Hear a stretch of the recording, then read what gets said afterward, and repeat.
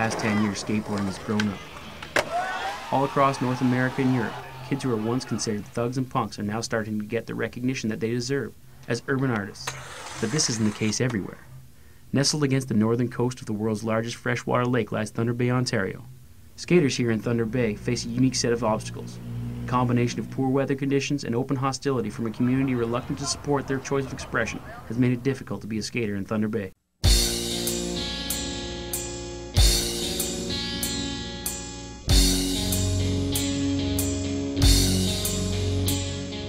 Once somebody dubbed it an extreme sport, then everybody wanted to do it. So skateboarding had really became popular, or a lot more popular.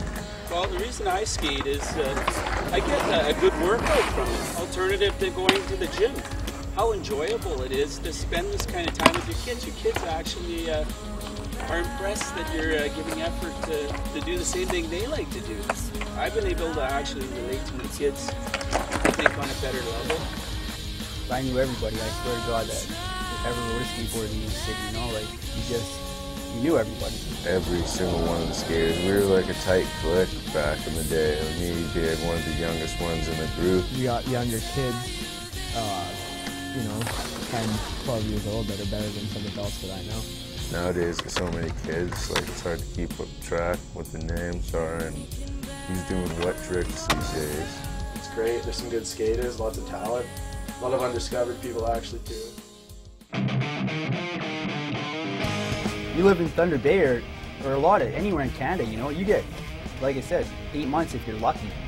I don't know, Thunder Bay, it's pretty much on and off. You got your rain sometimes, and then you got your nice cold winter around here, not like out west. It can snow in the beginning of October, you know, and then the year can be done from there, you know, sometimes it holds off.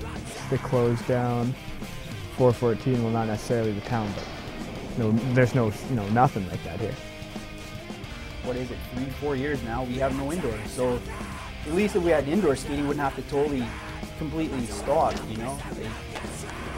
As far as winter goes, so minus 30, minus 40 weather, you bundling up in like 6 layers and going to skate parkades. It's just a lot of dedication for guys here. So you guys paying off security guys to skate inside the malls. It's pretty sick actually.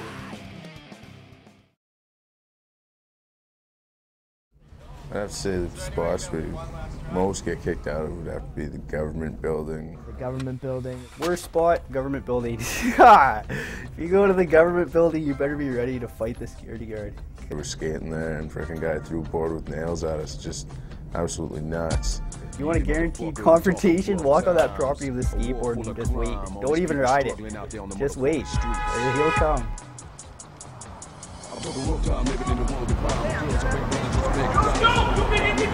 You run into a lot of problems. Security guards. They're a hazard to people and a hazard to themselves by doing it. Our liability becomes foremost when they're stacking picnic tables, when they're stacking chairs, when they're trying to jump off loading docks, you know, trying to do all their tricks, and it's a great sport. It's fun to watch and everything else, but under the proper setting. They're not so bad anymore. They're a little bit more lenient on us now. We just go and tell them they're not allowed to skateboard on the property, and they have to leave, and every so often somebody will, you know, say you can't kick them off, or you can't do this, or you can't do that, but generally they just pick up their boards and leave. I've had people yell at me, like, to the point where they actually acted like they were going to do something, but if you talk to somebody nicely, asking them kindly, they're going to respond better than if you walk up to them and yell at them. Capping can encompass a lot of things, and it basically just means to shut down a spot, and like, no matter how you do it or what it is. If you shut down a spot, in my opinion, it's capped. You can put stoppers on it, like steel stoppers on a ledge, or handrail. You put nubs on it, or, you know, or you. What I noticed lately, what they're doing in bigger cities is say there's a set of stairs that's really nice and smooth. Well, they'll remove a tile space about the width of a sidewalk, and then they'll put something really rough in, and like, so you can't ride off of it, you can't pop off it, so it shuts the spot down. They're getting tricky with their capping, is creative as we are with skating spots, they're getting just as tricky with capping them. You got to be more open to a lot of different spots that you never thought about skating before, because so many spots are getting shut down these days.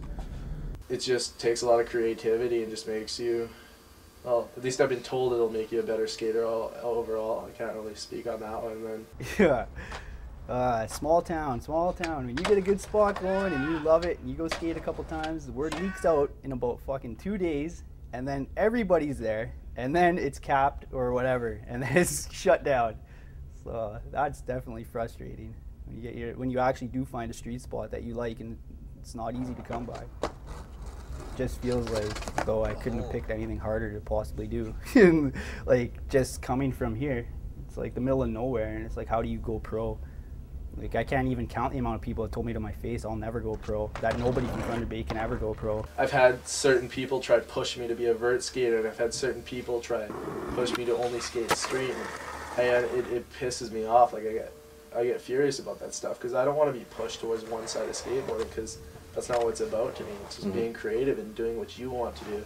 And people aren't supposed to be there telling you what kind of tricks are cool and what's not cool, and how you're supposed to dress and what music you listen to, because skateboarding's so diverse and there's so much out there as far as that goes, and that's just how it is for me.